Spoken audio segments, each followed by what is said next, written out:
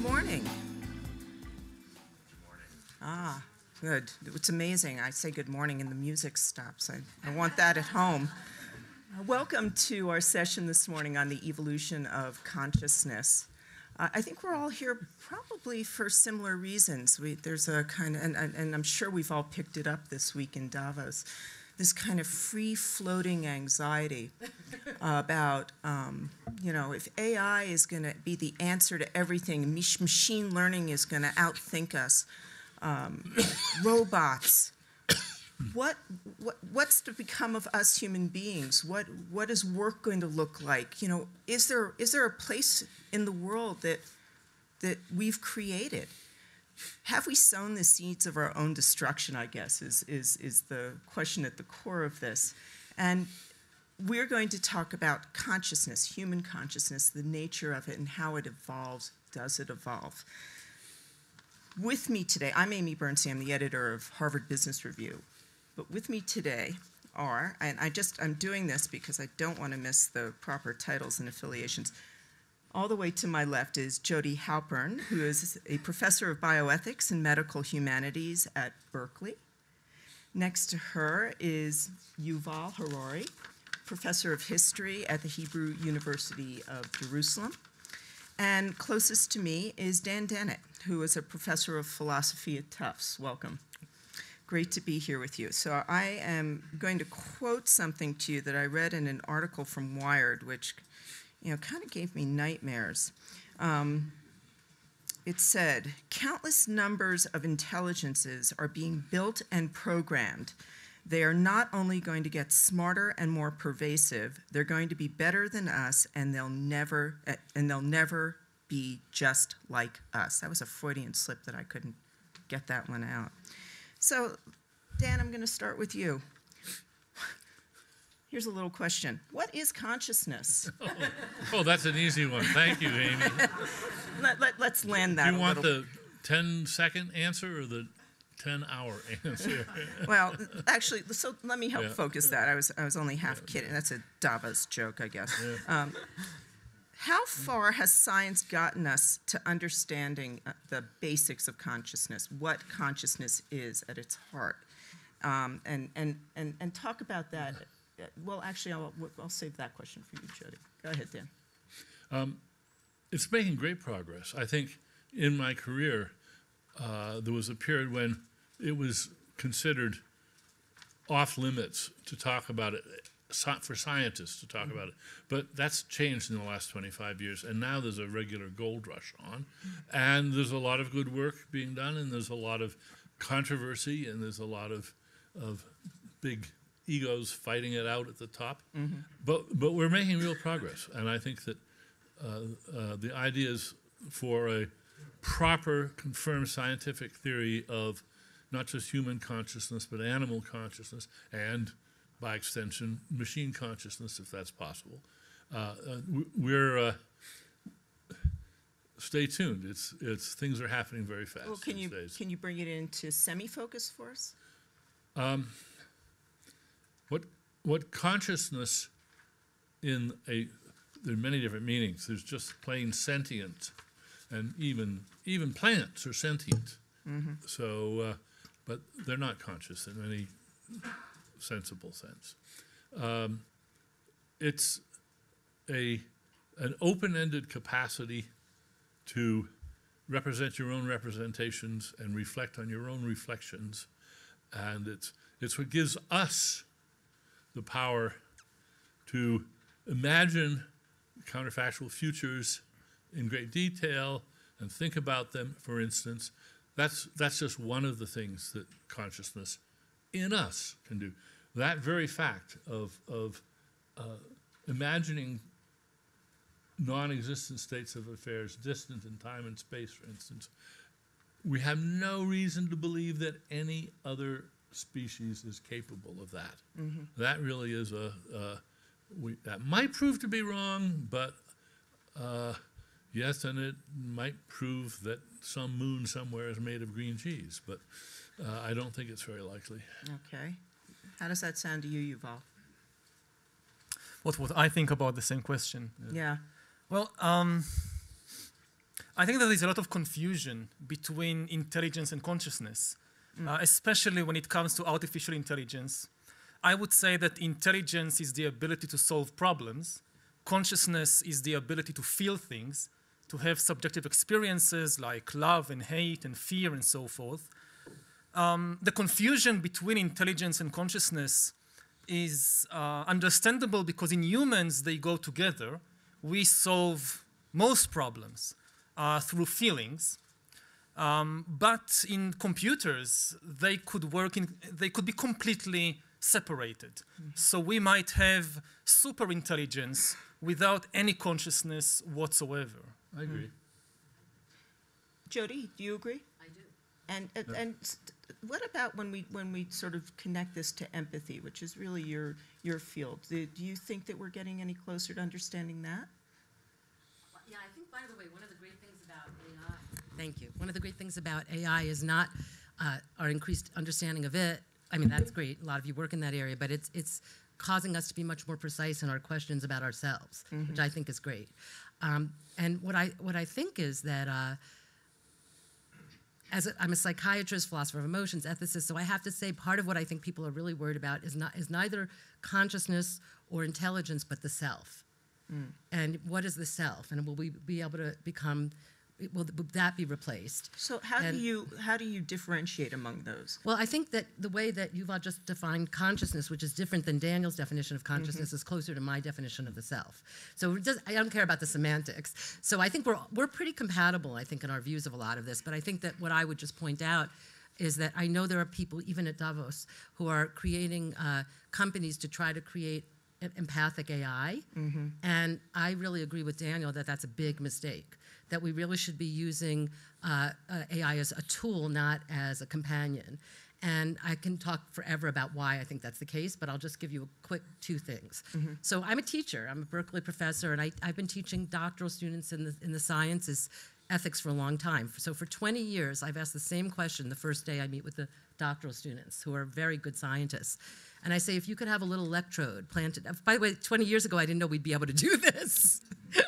It was a thought experiment. I said, if you could have a little electrode planted in your brain that would make your crucial life, they're at a stage of life where they're making very important existential decisions, who to marry, whether to have children, what careers to do.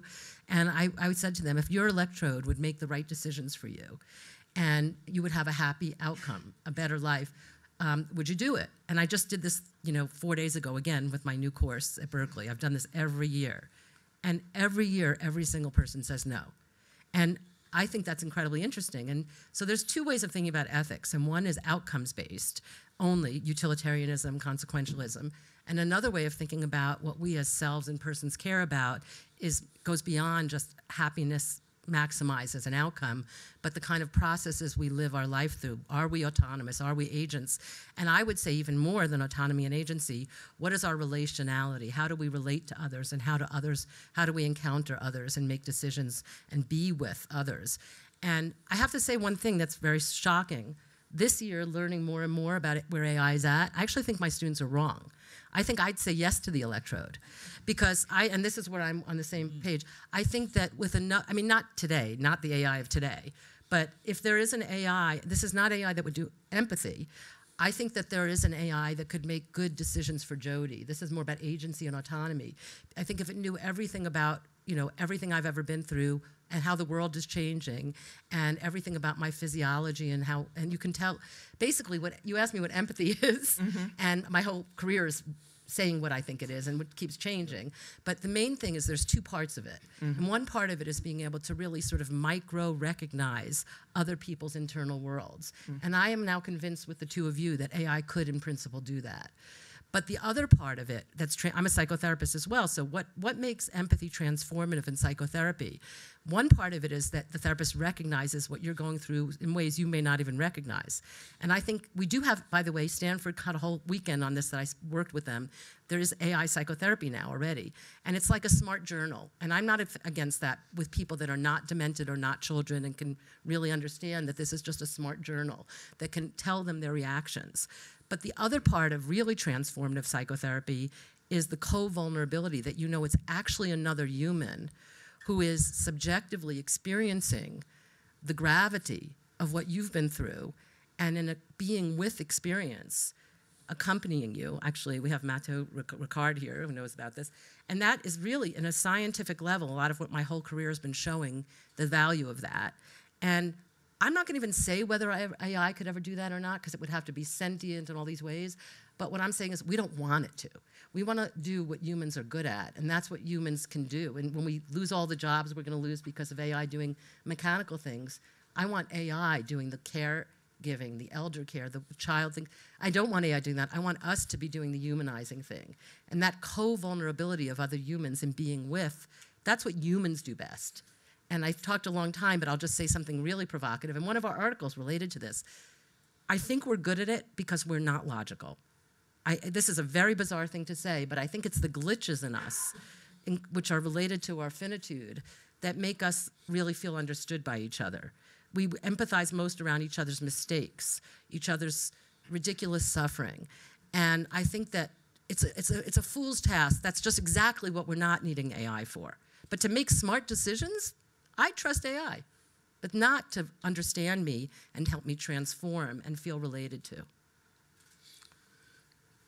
Go ahead, Dan. I think that a point you made about vulnerability I want to return to. It seems to me that in the foreseeable future, AI systems are going to be tools, not colleagues, and the key point there is that we, the tool users, are going to be responsible for the decisions that are made. And if you start thinking about an AI as being a responsible agent, you put consciousness aside and just say, well, it's an intelligent agent, but can we make it a responsible agent? I co-taught a seminar, a course on autonomous agents in AI a few years ago, and as an assignment to the students, I asked them not to make one of these, but simply to give the specs for an AI that could sign a contract. Not as a surrogate for some other human being, but in its own, that was legally, a child or a demented person can't sign a contract. They're not viewed as having the requirements of moral agency. And you ask yourself, what would an AI be that had the requirements for moral agency? And the point that they gradually all groped to was, it has to be vulnerable like us. It has to have skin in the game. And right now, AIs are unlike us in a very fundamental way. You can reboot them, you can copy them, you can put them to sleep for 1,000 years and wake them up. They are sort of immortal. And making them so that they have to face their finitude of life the way we do is a tall order. I don't think it's impossible, but I think that nobody in AI is working on that or thinking about that. And in the meantime, they are engaging in a lot of false advertising, which one of my all-time heroes is Alan Turing. I'm right up there with Darwin. And Turing was a brilliant man. His famous Turing test, which I'm sure you all know about, has one unanticipated flaw. By setting up this litmus test for intelligence as an opportunity for the computer to deceive a human judge about its humanity, it put a premium on deception, a premium on seeming human that is still being followed in the industry. And everything from Siri on down and up, they have these Disneyfied humanoid interfaces, and those are pernicious because, I mean, one thing that my sort of whole career is based on is the idea of the intentional stance, where you take something complicated and you make sense of it by considering it as a rational agent with beliefs and desires. And when we do that, we always are over-charitable. We always imagine more comprehension, more understanding, more rationality than is actually there. And rather than fostering that by having these oh-so-cute and friendly interfaces, it should be like the pharmaceutical companies. They should have to remind every user of all the known glitches and incomprehensions in the areas that the system was absolutely clueless about. And of course that would run on for pages and pages and pages, so we'd have to find some substitute for that. So until we're ready to have AIs that you would be comfortable and rational making a promise with or signing a contract with, then we've got to remember we're the ones, the buck stops with us. Whatever advisor, we may have a very intelligent advisor, but when it comes to acting on that advice, we shouldn't duck responsibility. And as long as we maintain our own moral responsibility for the decisions we make aided by AI, I think that's a key to keeping us in the driver's seat. Do you agree, Yuval?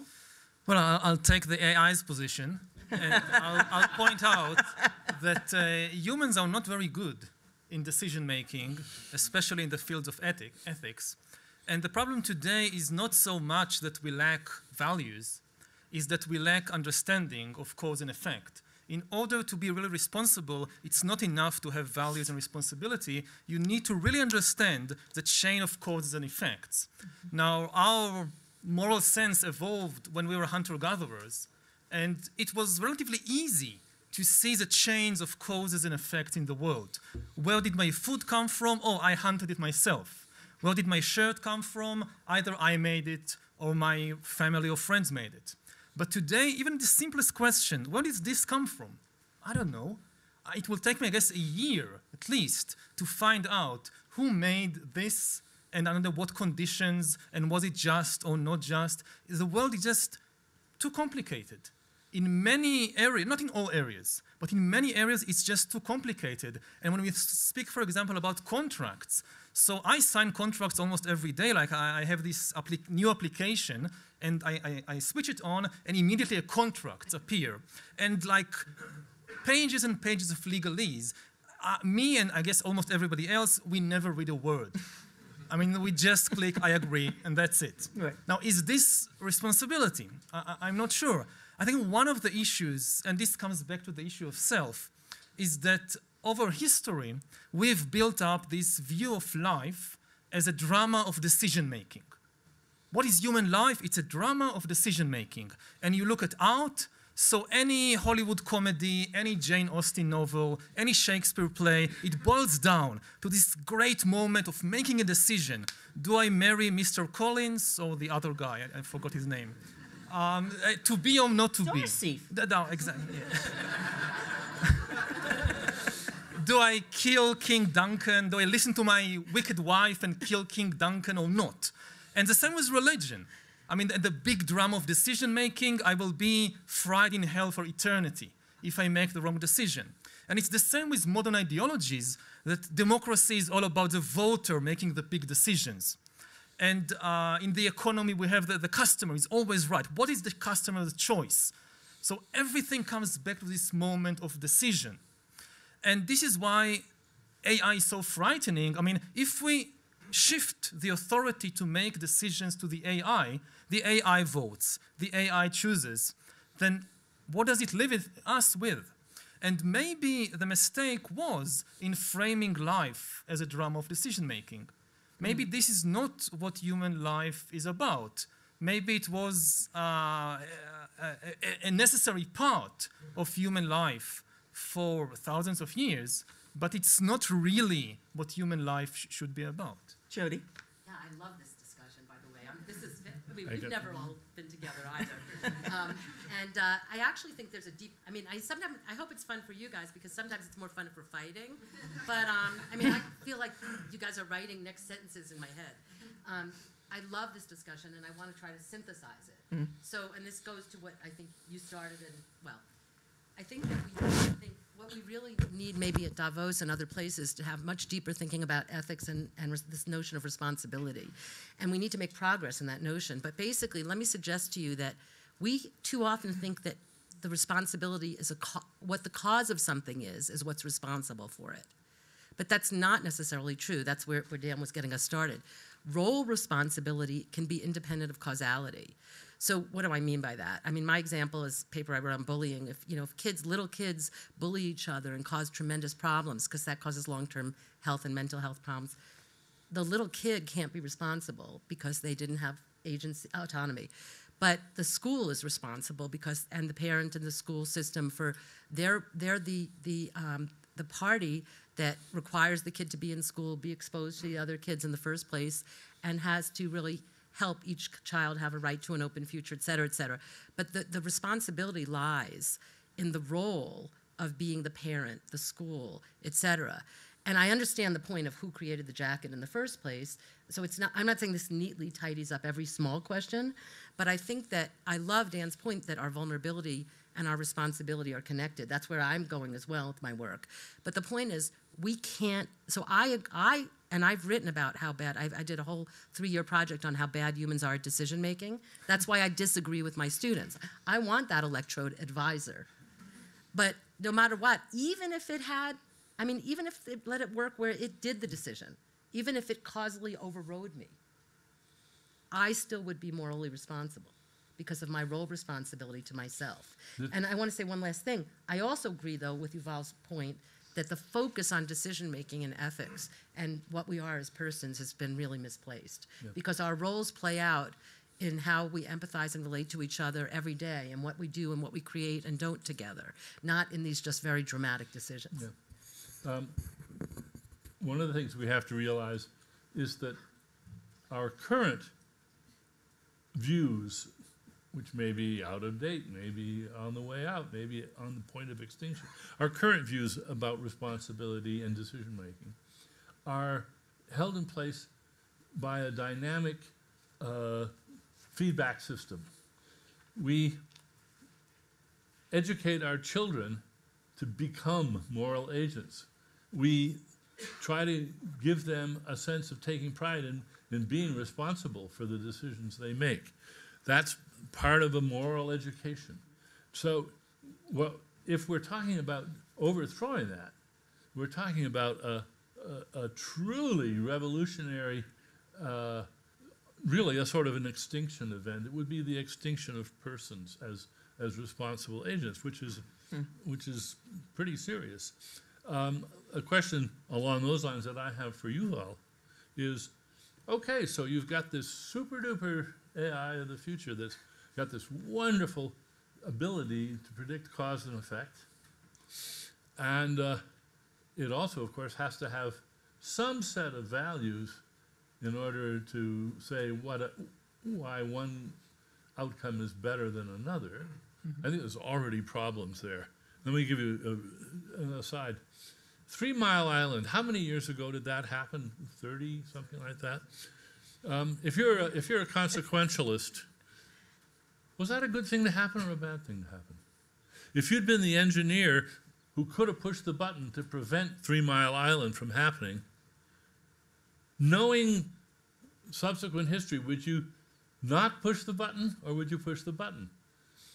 The idea that we can be consequentialists, the big flaw in that, I think, is that consequentialism works great in games like chess, where there's an endpoint, and you can work back from that and figure out whether this was a good move or a bad move.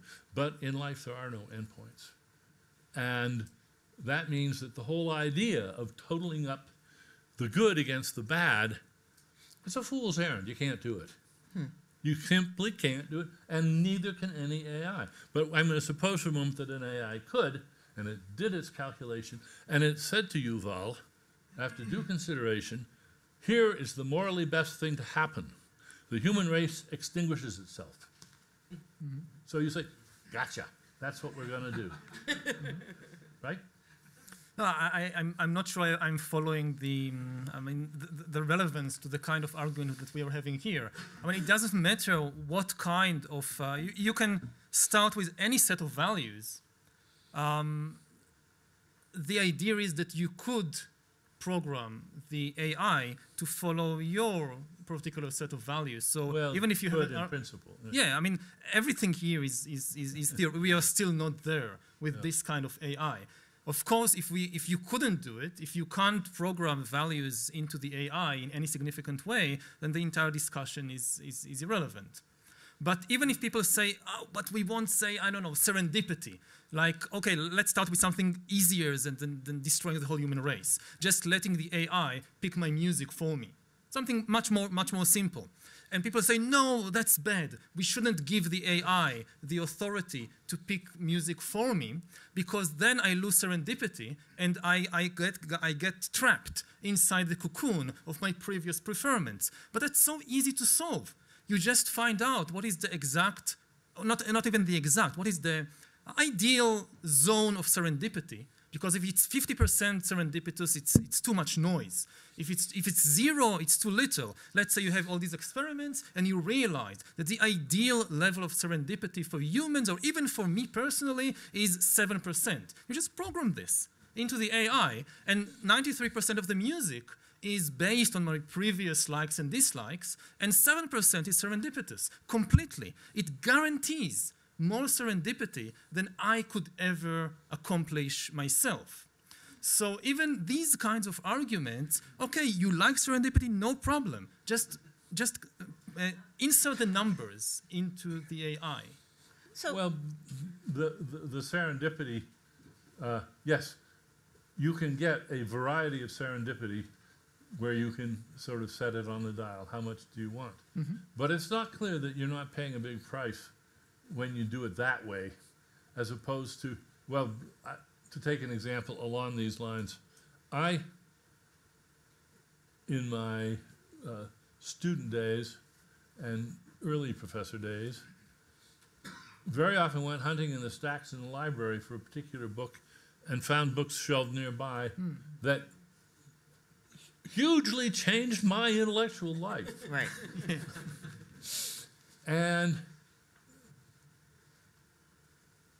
how close do you think your serendipity algorithm can get to recreating that kind of serendipitous possibility? Do you think, oh yeah, we can do that, it's just a matter of tuning? Well, this particular case, yes, I guess they could do it. I mean, not me, I don't know how to code.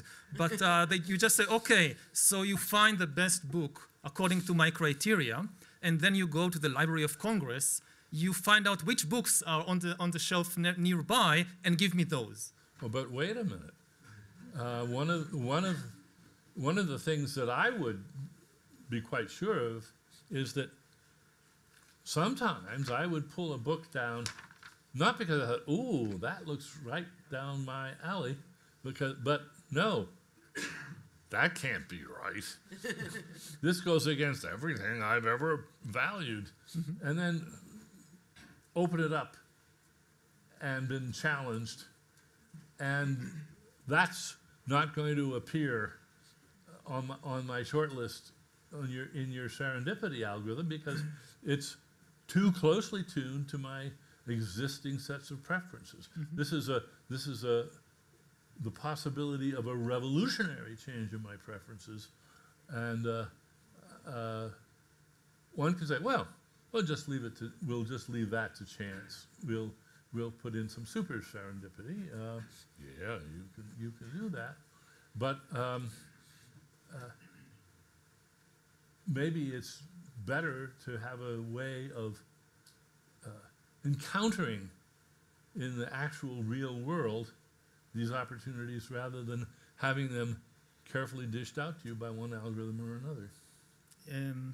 Yeah, in principle, yes, but I think that all these kinds of discussions about the problems and limitations of AI, I think in many cases the AI is tested against an impossible an impossible yardstick of perfection, whereas it should be tested against the fallible yardstick of human beings. It's like the discussion about self-driving cars, that people come up with all these scenarios of what could go wrong with self-driving cars. And it's certainly true. A lot of things not only can, but will go wrong with self-driving cars. They will kill a lot of people. But then you just have to remember, but today, 1.25 million people are killed each year by car accidents, most of which are caused by human beings who drink alcohol and drive, or who text messages while driving, or just don't pay attention. So even if self-driving cars kill 100,000 people every year, that's still far, far better than the situation today with human beings. So, and I think that this is what we need to the same kind of more realistic approach should be adopted when we consider the benefits and limitations of AI, also in fields like choosing music or choosing friends and even spouses. How about choosing medical diagnoses and treatment? The advances in AI and medicine are truly impressive, and they're getting better and better. And I think this is, in general, a wonderful thing. I don't think people are doing a very good job of accounting for the downside. Today, still, the life of a physician is one of the most attractive, exciting, glorious, reward-filled, gratifying lives on the planet. That's going to change. The physician in the very near future is going to be more like the doorman in an expensive apartment building. Great bedside manner, very good at pushing a few buttons, and very good at explaining to you what the machine says. Is that the life you want for your children? Well, I want to see if Jodi agrees with that. You managed to come up with something to disagree with me about. Okay, good. He's a hero of mine. I think, first of all, I want to say, I'm just too much of an ethics teacher. I feel like I have to make the audience realize what happened in these transitions. So what happened is we were talking about two different philosophical, ethical views of the world. One is consequentialist utilitarian, where the outcome maximization, which is what we're always doing, of maximizing efficiency of positive over negative, measurable happiness, blah, blah, blah. And the autonomous vehicle points that you just made are about that. We will be better off with autonomous vehicles. So the other point that Dan was making about the library was that even if it somehow had the right serendipity to give him some kind of happiness outcome of books, the experience of being involved in his own transformation from this other ethical system of selves and persons, and which goes with moral responsibility as well, which is this other ethical, it's called deontology, the study of duties, but we think of it as the study of rights, human rights, individual rights, but that the processes of life, not deceiving each other, caring for each other, these things matter independent of consequences, or not just because of consequences. That's another thing. We want to have our own vulnerable, frail lives, make our own mistakes, love the people we love, because that's human. That's being human, not just maximizing an outcome. That's what the logical shift that we made in a sneaky way. So you know that. So then the question is, what does being a doctor have to do with that? So I still think, first of all, I'm a psychiatrist. So not only is AI already better at reading X-rays, and in the national health system in the UK, better at deciding when you need dialysis. So that's a decision, but it's actually, to my incredible astonishment, already better at predicting suicide, which has been the biggest problem in psychiatry. There's been no way to predict when a person who feels suicidal, has suicidal intent or ideation is actually going to complete a suicide. Biggest problem in psychiatry. AI is not perfect at all. It's like the car thing. I don't know if it's as good as cars yet. I doubt it's as good as cars, but it could get that good. But the point is, that's amazing, right? That's such an existentially interesting thing that AI is already good at. And like I said, I'm already different than my students. I'll let AI advise my decisions. I'm certainly going to want it to decide people's cancer treatments and their psychiatric hospitalizations, and all of that as long as it's better than we are, because that's where you're looking for a good outcome. But are you going to be a highly educated doorman? No, okay, thanks, Amy. But the point is, consequentialism outcomes tell me when people come to a doctor, my whole career is showing that they care about your humanity, but let me tell you, they care about their outcome. You want to get well. You'll pick the surgeon with the terrible personality. There are surgeons with great ones, but you'll pick the one with the terrible personality if you're going to get a better result. So let AI do all the result things it can do. I gave 2 talks on this yesterday here. Most of what people need in healthcare, unfortunately, most is the wrong word because of public health, but a lot of what people need is dealing with things that aren't going very well. A lot of what they need is someone to help them change behaviors that are hard to change. All of that is a very subtle process that I've spent my entire career on. So I don't think it's like being a doorman. I think it's what all of psychiatry is about. And it has to do with this commingling. I've written a book about this, but it's a commingling of left and right brain capacities to recognize what's at stake for someone with that shared vulnerability. And that's genuinely transformative for people. That genuinely is healing for people. So I think that we'll need more people that might be that doctors become more like really good therapists if they want to be doctors. They need to be able to deal with death and dying. They need to be able to deal with loss. They need to be able to deal with motivating you to drink a little less, exercise a little more, and really be in it with you. But that wouldn't be, again, actually, there are doormen that I've known who've had a very psychotherapeutic effect on the people they work with. But you get what I'm saying. There's a lot of expertise there. But I think that if we try to go back to the question of consciousness, maybe one way of going forward is to say, okay, leave the decision-making to the AI. It's better at that. And let's focus on exploring consciousness and on exploring experience, which is not about decision-making.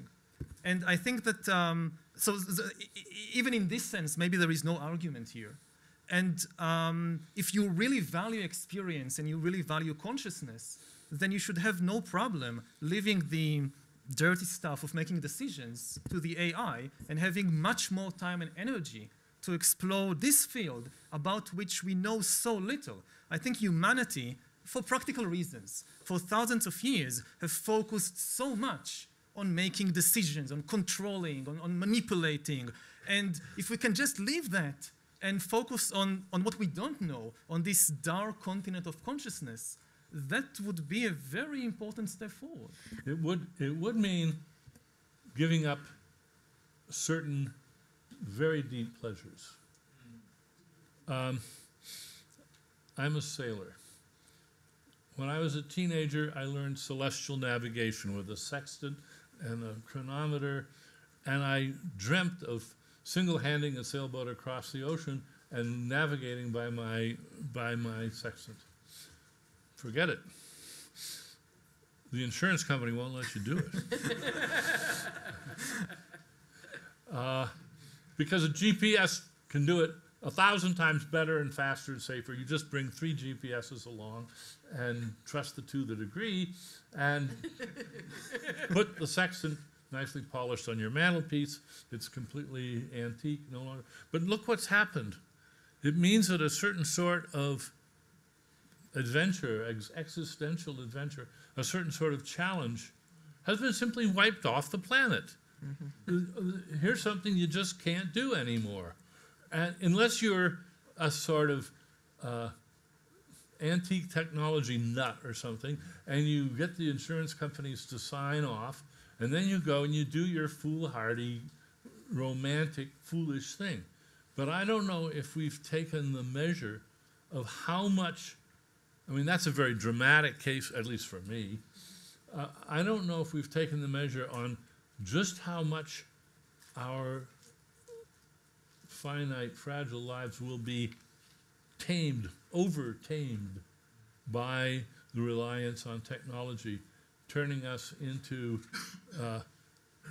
hyper-cautious, hyper-fragile, hyper-dependent beings, and whether the fact that we get a smile on our face all day long and are well-fed will make up for that.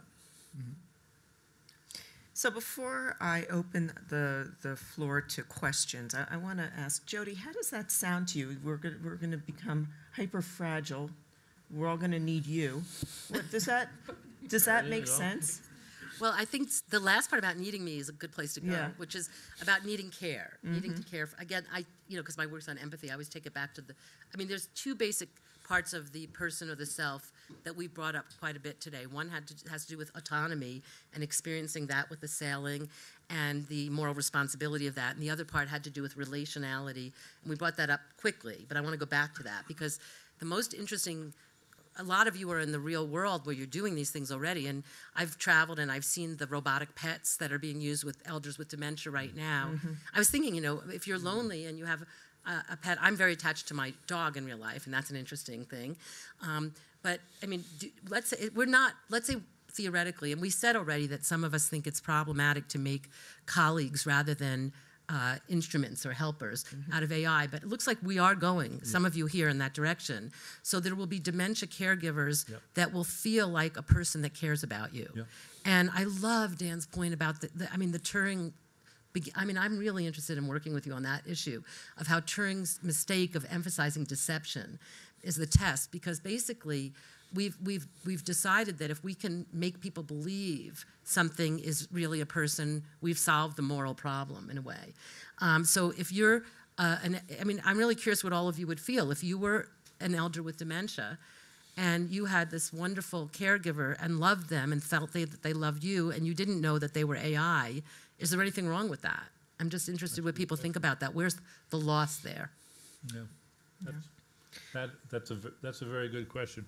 And yes, I agree with you entirely that the cutting edge, as far as I can see, for humanoid AI is elder care.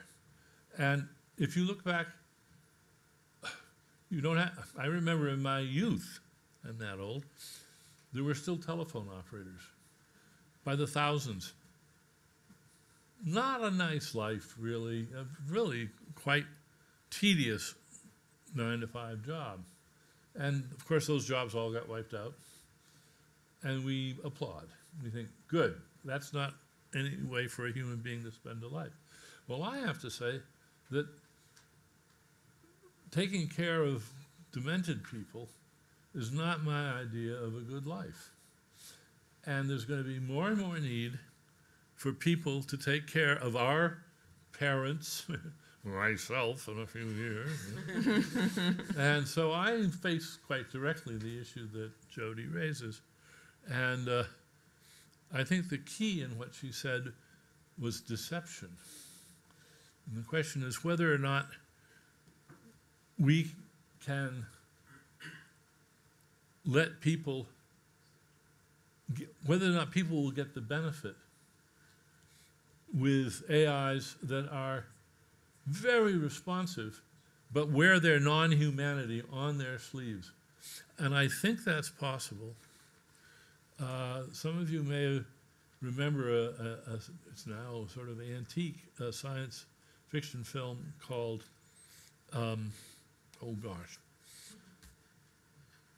Short Circuit, which had the most amazing robot. Looked sort of like a praying mantis. Didn't really have a face. It had cameras and it had these sort of flappers that were sort of like eyebrows. I think the designers of that robot went out of their way to make this as non-humanoid as you can imagine. But they also did a brilliant job of making you care and making it seem like a friend, like somebody that you would want to befriend and worry about its future. So I think it's possible. For me, I think I would just like 3 robots to play bridge with until I couldn't do that anymore. So on that note, if you have a question, please raise your hand, and Robert at the back of the room will run over with the microphone, and please do wait for him. So who has questions for our panel? Yes, I see someone right in the second row there.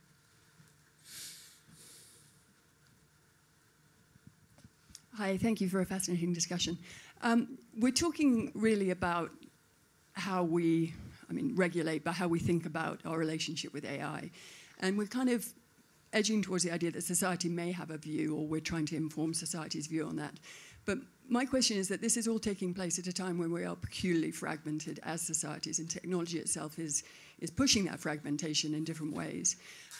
We also have different cultural understandings around this. So a lot of the discussion around regulation of AI in the West is about, well, the Chinese are going ahead and they have so much data and they're doing so much that if you stop us in any way, we're going to lose the battle, and it's a kind of arms race in this, which I think is a difficult argument too. So I just wondered if you can think of any optimistic, threads of thought that can address those two issues. Any optimism here? Well, it's tempting to think that the good old marketplace will take care of a lot of this, and that a lot of the brave ventures, most of them, are going to be discarded, dismissed, ignored by the potential customers for them. But we have to bear in mind that some of them, and we're already seeing this with children, some of them may be addictive. Oh. And that is very, very pessimistic, I think. I am very worried about that. So we'll end the optimistic answer on a pessimistic note. We have a question up here in the front row, Robert. Yeah, so suppose you could program AI to take the decision that the most beneficial. So we won't call it compassionate, but always most beneficial. So what do you think of the value of the process of becoming compassionate? So the vast richness of experience of the challenges and how you solve them, that could also help you to help companions who are on the way. Mm-hmm. And by the way, if you spend some time, say, in a hermitage, cultivating compassion is certainly not about decision-making, but becoming a better human being. So that process is, to have gone through the journey is highly enriching, and that also helps you to help your human fellows to become compassionate in a way. Mm-hmm. Yeah, I think that if you spend less time on decision-making and with the feeling that, oh, I control everything, so it's very important what decision I make and so forth, if you spend less time on that, you have far more time and energy to explore yourself, to explore your consciousness, your experience, and thereby develop your compassion. Now, I think that you also need some real-life experiences, of course, to do that. But my impression, again, looking from Davos, so I'm not sure that the people who make the most important decisions in the world are, by definition, also the most compassionate. So certainly there is no easy, direct link between making decisions, being compassionate. It's much more complicated than that. And again, my impression from meeting people at the top of the business world and at the top of the political world is that if they had some free time from making decisions, that would be great for them and also great for the world. Because they are so busy making decisions, they don't have time, for example, to develop their compassion. I just want to add something linking all these things. I think that I love that point, and I think it shows where we don't have to be sort of happy fools. It wouldn't be so bad to be happy, right? But anyway, for everyone to be happy. But I think that the giving up decision-making to some degree, which is an interesting thought, to be able to really become a deeper self and deeper in our relational and spiritual lives, I do think this notion, we're not giving up moral responsibility. So that's extremely important, is we don't have the concept yet for how this goes, where you don't just give your decisions off to AI the way you would to an authoritarian leader. You're not just passively feeling like your steps are predicted. It's much more like a tragic view of the world where you realize, which may be closer to the truth even without AI, which is our decisions are not really, they're not that rational to begin with, and they're not really that determinative of what happens, as we think most of the time. We don't have the power and control over lives that we think we have anyway. So a very deep awareness that we're morally responsible for each other, and yet we don't have the power to change each other the way we think we do or to control other people. We can barely control ourselves. So it gives us a very different moral vision. It does, but I think you say we don't have the power we think we do to control others. And yet, I think we should also acknowledge that whatever we do with a little help from our friends. Yeah. And that in fact, having friends, having people whose respect we cherish is one of the great stiffeners of the spine, the moral spine. Parents will automatically not engage in behaviors in front of their children that if their children weren't there, they would probably succumb to that urge to indulge in those behaviors. And if AI removes that wonderful companionship association where, in effect, as you said, I think, it's not just that we take responsibility for our own actions, we take partial responsibility for the actions of our family and friends. And this whole web of moral responsibility and respect is itself in jeopardy now. And that's a very scary thought. So we have a question, this gentleman in the third row, Robert. Thank you. Fascinating discussion. I would like to hear your view in terms of, so given that most of the repetitive jobs will progressively disappear, where do you see what is left for humans in terms of where we will be more relatively competitive? What jobs, if you could give us examples? And secondly, what type of advice would you give to our children in terms of how they should orientate their careers accordingly? I think that we need to protect the humans, not the jobs. There are many jobs not worth protecting. And if we can protect the humans, then it doesn't really matter so much if they have a job, if they don't have a job, which kind of job. On a more practical and realistic level, what kind of skills, for example, to acquire today so that you would still be relevant, not just economically, but also socially in 30 years or 40 years. We don't have any idea how the world would look like, except that it will be completely different from today. So any investment in a narrow skill, in a particular skill, is a dangerous bet. The best bet is to invest in emotional intelligence and in mental resilience, in the ability to face change, in the ability to change yourself and to constantly reinvent yourself, because this is definitely going to be needed more than in any previous time in history.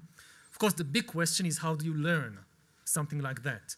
It's not something that you can just read in a book or just hear a lecture and that's it. I'm now mentally resilient. I can face the world better. Yeah. So next to the gentleman who just asked the question. Thank you very much for a fascinating discussion. I'm coming from Russia, from a big bank where we, of course, implementing a lot of AI. But on the other hand, Elon Musk said that we have 5 to 10% chances of controlling how AI will develop.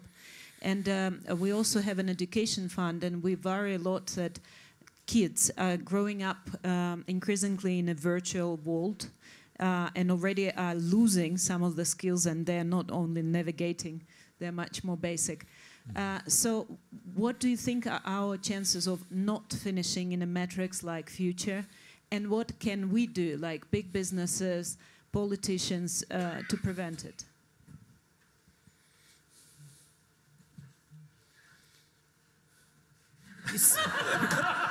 You stumped them. Well, one thing I can say is that we are already in a kind of matrix anyway. We have been for thousands of years. It's so it's not a completely new situation. And what can businesses and politicians do?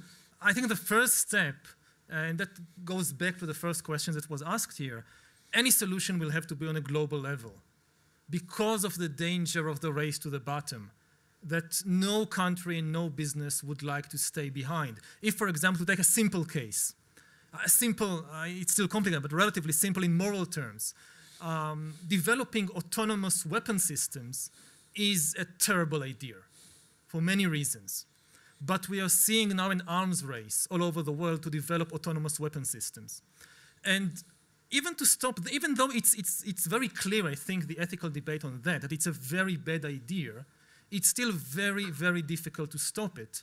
Because even if one country, Russia or the US, whatever, says, okay, it's a bad idea, we are not going to do it, then they look across the border and they see that the Europeans or the Chinese or somebody is doing it, and they say, oh, we are not fools, we don't want to stay behind. So even though we know that it's bad, which means we are moral, and it's important that the moral people will be the most powerful, so we must develop it, because we will be more responsible in using it. So let's develop it. And this is the logic of the race to the bottom.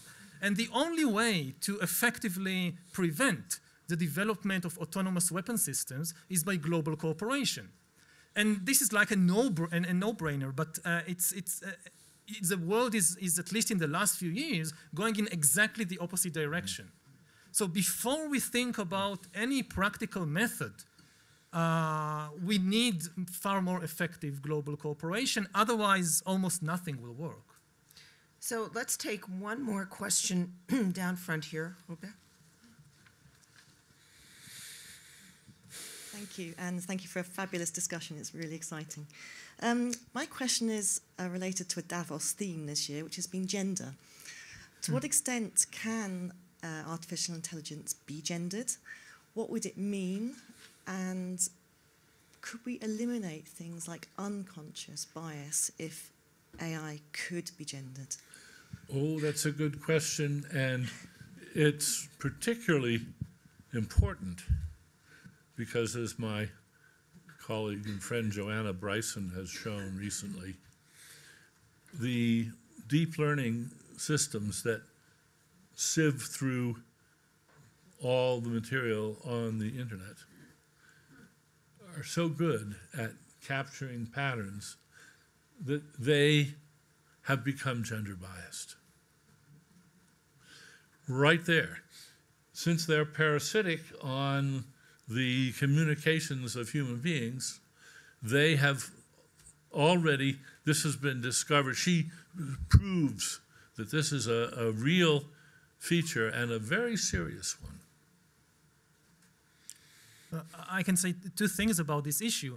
First of all, there is a real problem of AI becoming gender biased.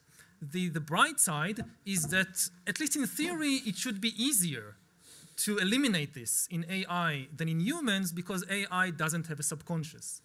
I mean, in humans, somebody can agree with you completely that it's terrible to discriminate against women, against gays, whatever. But they are not aware of what is happening on the subconscious level.